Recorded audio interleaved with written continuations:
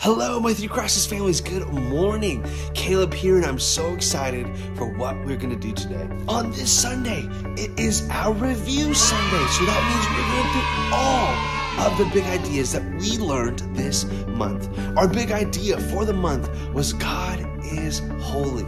I have some fun drawings for us. Let's review what we learned this month. Our big idea of the month is God is holy. And we can see in so many stories and situations, and just in everything, how our God is holy.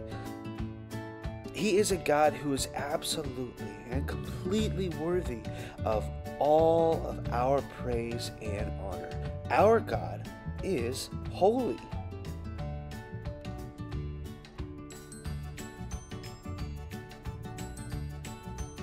This big idea was God has rules for our lives, and that's in the story of the Ten Commandments. God gives the Ten Commandments to these people because He loves us, and He has these rules for us, and He has a plan.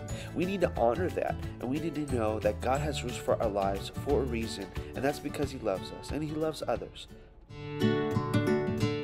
Our big idea for this week was God wants us to obey Him, and that's in the story of the sheep and the goats. And in this passage, it encourages Christians to take action to help those in need. And in this parable, Jesus makes it clear that a life worthy of the reward of heaven must involve actively helping people in need.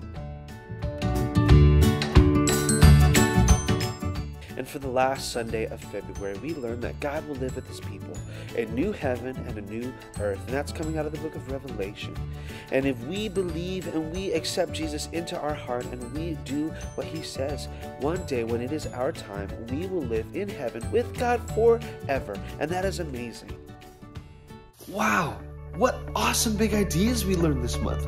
Our God is holy. Our God is amazing. We can see how our God is awesome because of Jesus. He sent His Son Jesus to die for us so that we can be free of sin. That we don't have to be tied to that and bonded to that anymore. He loves us so much that one day we can be in heaven with Him forever. Let's make it our goal this Sunday to tell others about what we learned this month. That's all I have for you today, everybody. Have a good one.